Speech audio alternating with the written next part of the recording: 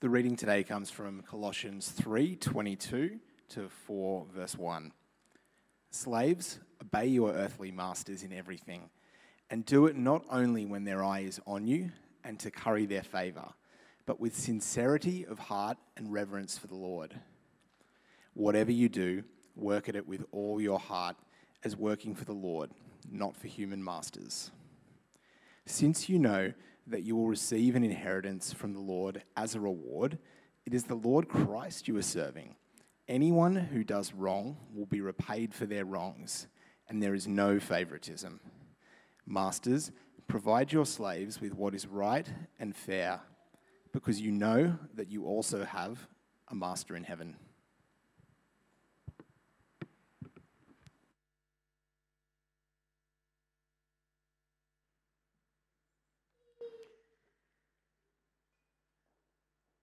Well, it is a privilege and delight to be here to talk about something I'm so passionate about. I think most of the time at 9 o'clock I kept biting my tongue because there was so much to say about this subject, and I really want to explore it together with you. Let's just take a moment just to bring ourselves into God's presence more consciously. Dear Lord, thank you for the opportunity we have together. Thank you that we can consider these verses. I pray that you would speak deeply to our hearts this morning and we would know your truth. Amen. Excellent. And hello to the people at home as well. Wholeheartedly for the Lord. This is what we want to be, isn't it? This is what we desire. We are Christians. We want to be wholehearted in what we do, in everything we do. Well, this is what we're going to learn about this morning. This is what's asked of us, and we're going to hear some ideas about what that might look like in all the areas of our lives. The passage that we're looking at is part of a section known as the household codes. There were codes written at this time. They were quite familiar bits of writing, recommendations for how you would conduct your household. You've heard about marriages, you've heard about parenting. The other part of the household, which feels a bit weird to our ears, is the idea of slaves and masters. But of course, they were part of the household at this time. In fact, there are estimates that in Colossae, up to 3/4 of the population may have been slaves. That just blows our minds, doesn't it? How is that possible? Because sometimes I think we have in our minds slavery as in the American slave experience. But back there, slaves were numerous. They were used regularly as part of the work that was done, and sometimes they suffered terribly. It is true that in terms of slavery at that time, if you were the master of a slave, you basically owned the body of the slave. So you had the right to treat them like you wanted to treat them, and there was violence and there was sexual abuse of slaves. But there's a whole range of experiences. So there were also slaves. I've got a picture there of Downton Abbey, just in case you were wondering. That's weird. Slaves could also be trusted servants in the house. People who were very much a part of the household, who felt familiar in terms of being part, who were treated well. That was part of the slave experience as well. And for the slaves, there could be a moment when you may be adopted into the family. You were so valued, so prized, that you became part of the family. So a whole range of different experiences for slaves in Colossae. Now, when we read this passage, there's probably a moment when we think, oh, rats, I really wish that Paul had said there shouldn't be any slaves. That's what we sort of hunger for and desire for, isn't it? Looking at this and knowing the problems we have even in our world with slavery. But Paul doesn't outright condemn slavery in this passage. Why did he not do that? I think there's a few reasons. One is we forget that where they were living, the context in which they were living at this time was not a democracy. It wasn't a place where you could have a protest and then say, we won't vote for you unless you don't do what we want. It wasn't like that. There was Roman rule. There was no chance of this small Christian church, as it was in that time, being able to exert the sort of political pressure that would bring about any change. As well as that, Paul seems to have adopted this idea of pragmatism. a pragmatism of quietism.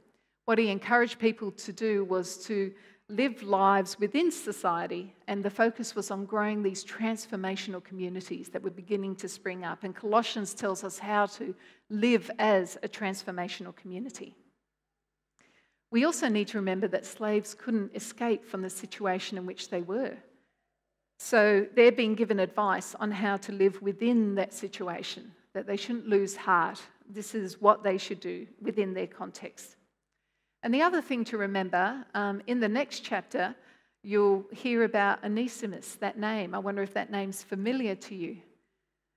Onesimus was a slave who had run away, who had escaped. There's a book in the Bible, Philemon, which is Paul's letter to Philemon, who is the master of Onesimus. And he's saying Onesimus is going to return to Philemon. So there's a possibility that this is a community where, Onesimus became a Christian and he ran away. Maybe that started to cause some unrest. So there's all these things going on. We don't really know the mind of Paul, but he doesn't outright condemn slavery there. However, this is not just mere social conformity. What we have here are the seeds of a message that is going to give birth to the end of slavery. It takes a fair while to work its way through, but there are some amazingly incredible messages here that are going to change the way society functions forever. For one thing, Paul addresses slaves directly. And we might just read that and think, oh, well, but that's quite unique amongst the household codes. There was lots of recommendations for how masters should treat their slaves, but Paul's writing to slaves themselves. Clearly, he is seeing them as equal members of the community. That's pretty amazing. If you were a slave in Colossae, the one time you felt truly valued and equal as a human being was in the church, when you gathered with God's people. It's a pretty amazing thought for them. There were probably more slaves in this church than masters. One of the great criticisms of the early church was that it was full of slaves, women, and children.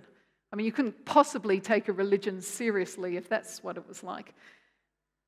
But the message of Jesus, as we hear communicated here, was so powerful to those people because it treated them like real people, like equal human beings with equal value. But the other thing that Paul does, which is unusual, it's known as the ethic of the disadvantaged. What he does is he says, even though you are lesser outside these walls of the church, even though you're considered that in society, you can actually live as if you're in a flourishing relationship. You can show people what it looks like. You can show the difference that Jesus makes. You can actually start to transform relationships by the way you act. It's very challenging. It's very hard. But he encourages those who are considered lesser to act in a way that is far greater, to model upwards, as it were. And these are the seeds that, from that time, began to completely transform people's concept of slavery. So what are the foundations for our passage? I just want to reiterate these because it was a few weeks ago that you heard these verses. Verse 15 says, "May the peace of Christ rule your hearts." Remember, he's about to talk to slaves, people who had a lot of unrest, a lot of discomfort, and he's told them that there's peace in Christ. Secondly, in verse 16, he talks about the message of Christ dwelling among you richly. And this is the message of Christ that he's been talking about, the gospel, the good news that Jesus is sovereign over everything, that Jesus is reconciling everything to himself. He's changing everything they know and see as normal around them in society. And then verse 17, a key verse that prefaces all this, do everything in the name of Christ. That verse says in word and deed, but it means everything you do when those words are put together. So not just in church on a Sunday, not just when you gather in a Bible study or community group. Everything you do, everything you say, whatever context God has placed you in. Honor Jesus. Model Jesus. Remember that you are in Christ. We've sung about the beautiful name of Jesus, the powerful name of Jesus. That is the one that we are to show other people. And we reach now our passages, this advice to slaves. The first thing that Paul says is to obey your masters. Verse 22, slaves, obey your earthly masters in everything. You hear that echo. And do it not only when their eye is on you and to curry their favour, but with sincerity of heart and reverence for the Lord. So Paul is saying, don't just do these things so that you can win favour for yourself. Don't focus on yourself in this, your own activity. Focus on the Lord. Do it with sincerity too. Do it with all your heart, as he's going on to repeat. Do it as an act of reverence. Do it as an act of worship. You're honouring God when you do this. He's saying that the slaves need to be single-minded in purpose, that focused, obey and do it out of worship to the Lord. The next verse actually begins to repeat that in a way. It reinforces it, but adds something more. So it says, whatever you do, work at it with all your heart as working for the Lord, not for human masters. And this is where we realize where the real emphasis is. It's on God. That's why we should work, because we can work at it as if we're working for God. And we should do it with passion. We should do it with energy. We shouldn't do it reluctantly. And how can we do this? Where do we get this from? Well, we are in Christ. We are animated by the Holy Spirit. We have so much more. We can do this. Work is pointing to God.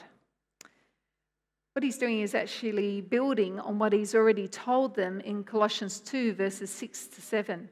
He says, so then, just as you received Christ Jesus as Lord, continue to live your lives in him, rooted and built up in him, strengthened in the faith as you were taught, and overflowing with thankfulness.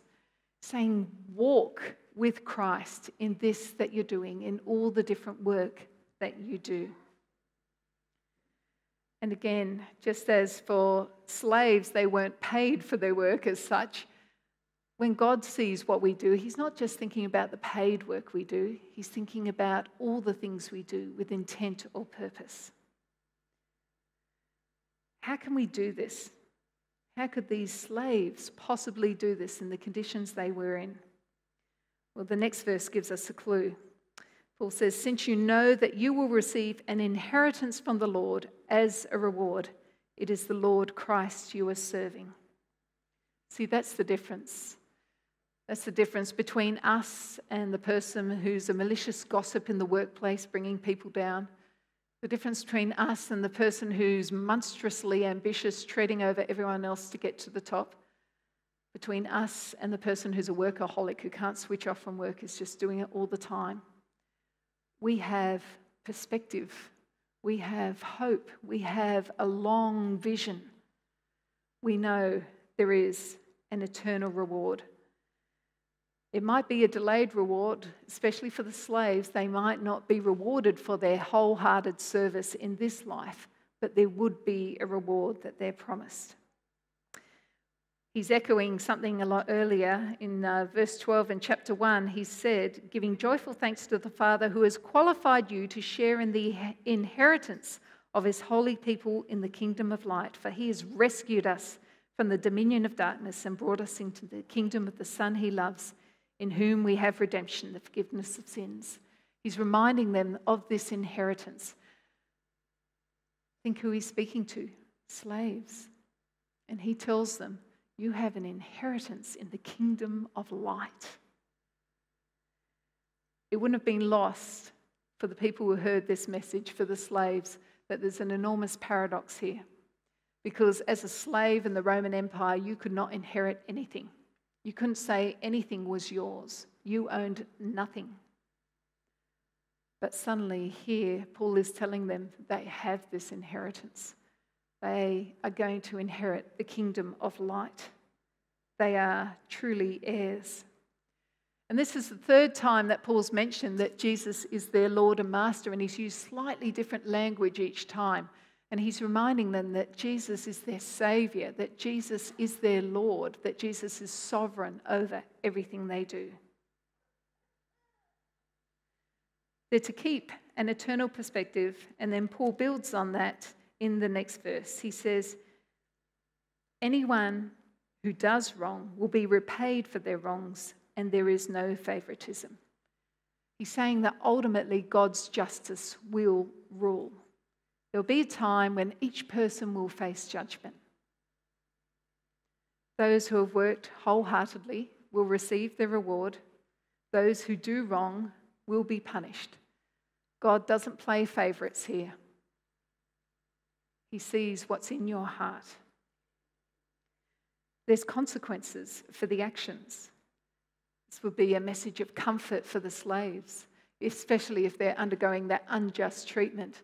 They know that ultimately there will be justice, that the masters will be punished if they've treated them badly. But there's a warning for slaves here too, that they actually need to continue to live and work out in integrity. They have to maintain their high standards. So this is the message to slaves, but Paul doesn't leave it there. He goes on to talk to their masters. And probably at this time, he's particularly addressing the male head of the household, the paterfamilias. He's already spoken to them as a husband, to them as a father, and now he talks to them as the master. However, in saying that, it always makes me think of my big fat Greek wedding when the woman says that, yes, the master is the head, but I am the neck that moves the head. And in these times, the woman of the household was known to basically run the household as well. So they're incorporated in this. Paul has these recommendations for those who lead. Masters, provide your slaves with what is right and fair, because you know that you also have a master in heaven. Masters too are slaves. They too are slaves or servants of Christ. How confronting that language is in this divided society. How it must have made them just stop and think as masters. You too are slaves. You're all equal. We're all slaves under Christ. And in a counterweight to that concern for slaves to keep working no matter what's happening, it says masters, Christian masters, should act with justice. They should do what is right. They should do what is fair. That idea of fair treatment at this time was revolutionary. There was nothing under law that required masters to treat slaves well. But Paul says, you must do that as a Christian. This is what is required of you. It goes far beyond the legal requirement. Jesus expects far more. There's comfort for slaves in this message to masters. There's comfort because they are brought to the same level that masters are. And there's a warning for masters here too. They must not abuse their power. They too are slaves of Christ. They must serve the Lord, who is master in heaven. So all of this passage has been talking to slaves at this point, and we need to realize that this is different to our experience of work. It's not an exact representation. This is probably the closest we come in the Bible to some wisdom about the working relationship, because there is this idea of working for someone and having a master or a boss. So there is that idea here, but it's not exactly the same. In fact, slaves had no agency about their lives. They couldn't choose what they would do. They had no rights, and yet they're told to obey wholeheartedly and work wholeheartedly. They're told to keep that eternal perspective. They're told to trust in God's justice. So how much more should we who work work wholeheartedly. We who do have so much agency, who have so many rights. In this passage, we have this message that tells us that genuine service in an honest vocation does honour God. God watches over us. He sees how we steward our time, how we steward our resources, how we steward our gifts and skills. We can work in partnership with God. As employees, we can serve well. We can work as if we're honouring God. We can serve others. And if you do have the privilege of being a leader, well, then you should treat your team in a way that is fair. You should do what is right. Now, I want to make this a bit more real, so I'm going to give you a couple of examples. The first example is washing up. I wanted to choose that because I figure it's the sort of work that all of us do pretty much. Washing up. Now, I don't know about your house, but in my house, the person who cooks is not required to do the cleaning up or the washing up, okay? That's the rule. The rule is not always followed. It's a matter of great concern to me that that rule is not followed. Unfortunately, my husband and I bought a business in March. It was Hire a Hubby Mossman. He saw a couple of his of his clients this morning. He works really hard. He works longer hours, and most of the burden of cooking has fallen on my shoulders. And sometimes he falls asleep before he does the washing up. There you go. I've said it out loud. Now, I have a choice. I can go out there to the kitchen, see those pots and pans that aren't going to fit in the dishwasher, and I can grumble about it. And as I'm doing the washing up, I can have in my heart a sense of great resentment. I can think about the ways that I'm going to just subtly let him know that this is not good, that I'm not just sort of some barefoot woman in the kitchen doing his slave work. I can do it like that. Of course, I never would. This is hypothetical, but I could use it as a form of manipulation.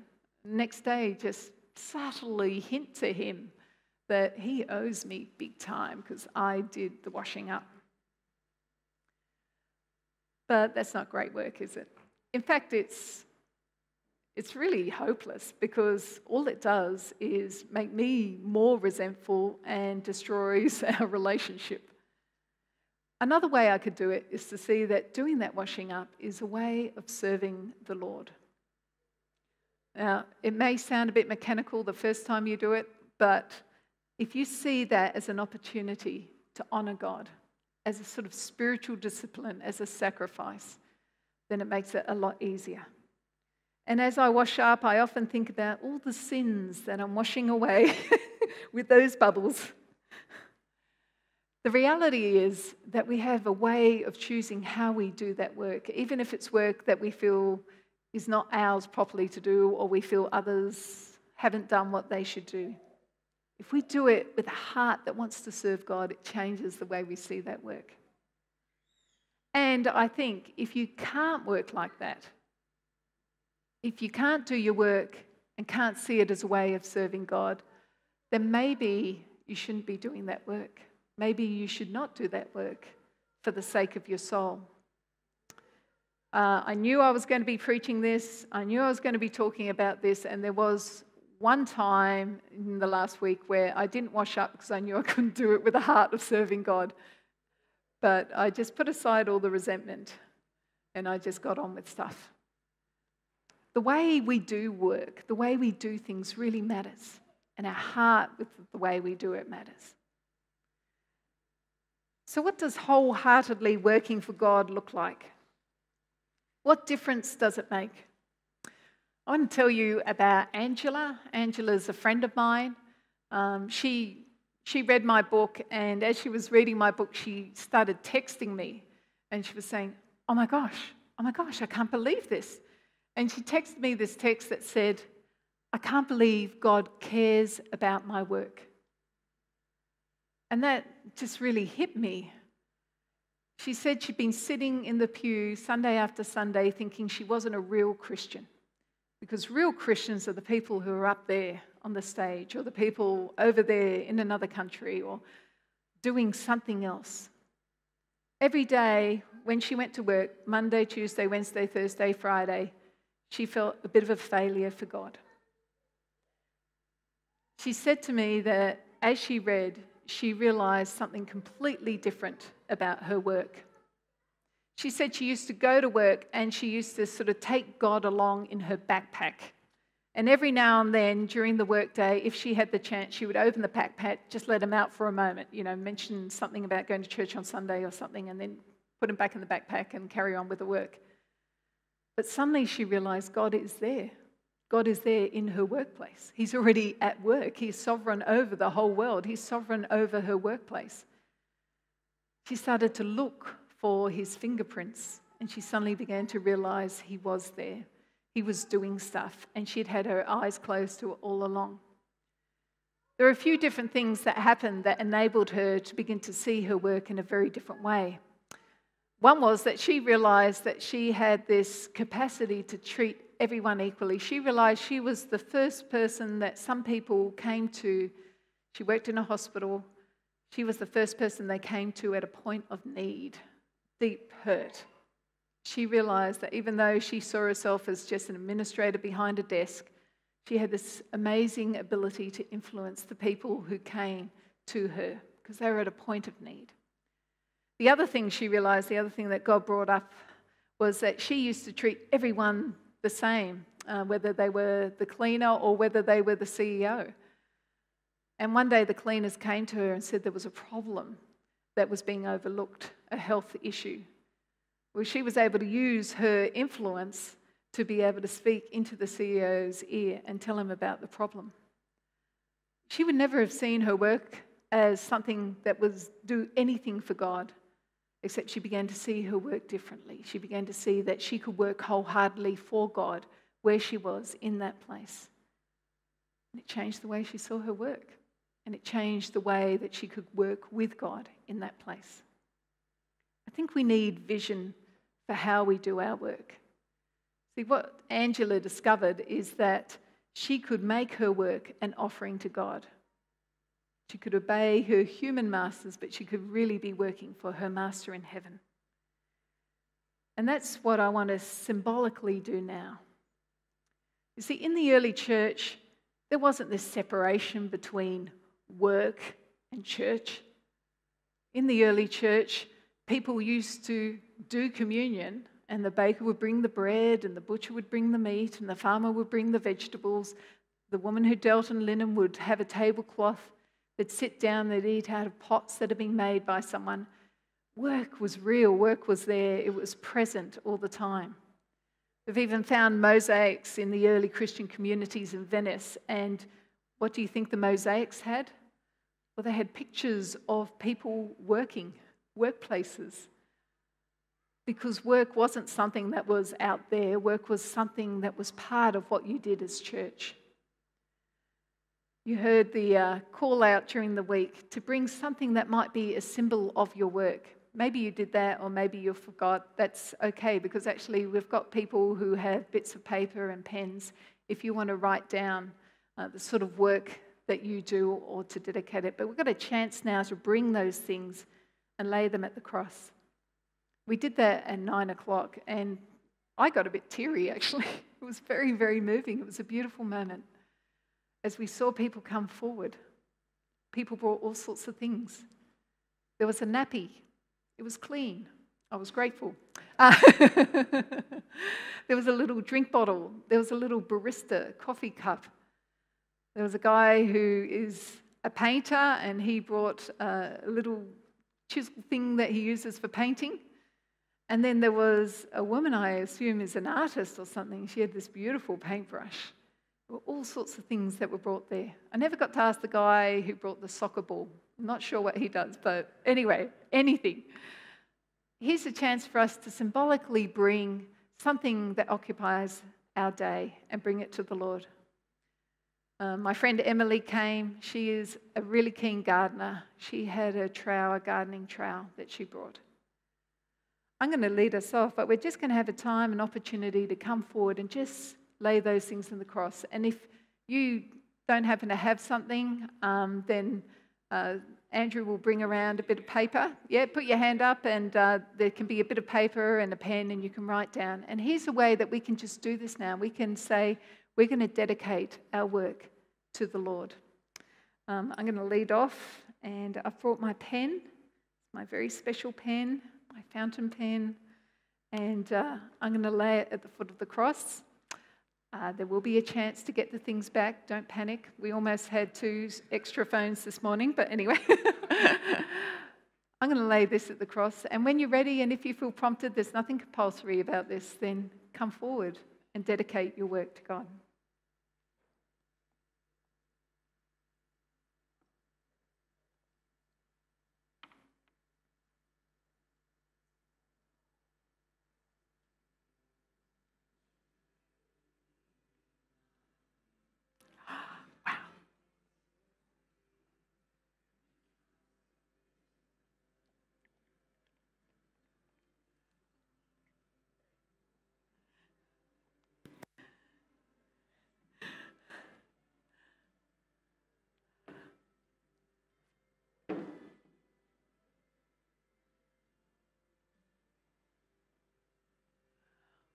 He was a coach.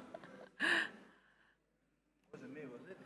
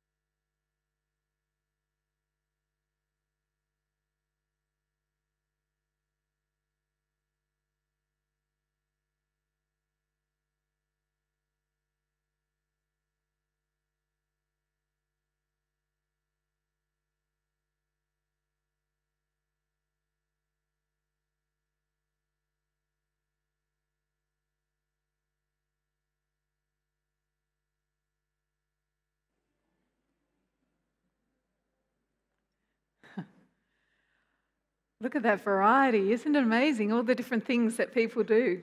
I'm particularly interested in the giant spider that's there. Slightly frightened, hoping the eggs are doing okay. Yeah, there's some beautiful images there, aren't they, of the daily things that we can offer to God. You're never too old to offer what you do to God. I remember there's a story about one lady, and her front line, she realised, was the shop, the general store. She couldn't walk very far, but she could walk to that store. And she would walk into that store and she would talk to the people there. And when she realised that God was interested in what she did with purpose and intent, she realised that developing relationships with the storekeepers, showing them love and compassion was her way of actually living wholeheartedly for God in that context. Everything you do can make a difference. I want to reassure you that God cares for you. He longs to work with you in your daily work. He wants to be at the centre of everything you do, and what you do can be an act of worship to Him. What we've done here is just symbolically say, yes, I'm ready to do that. I want you to have your eyes and heart open to how God can actually do that. God didn't just redeem your souls for heaven.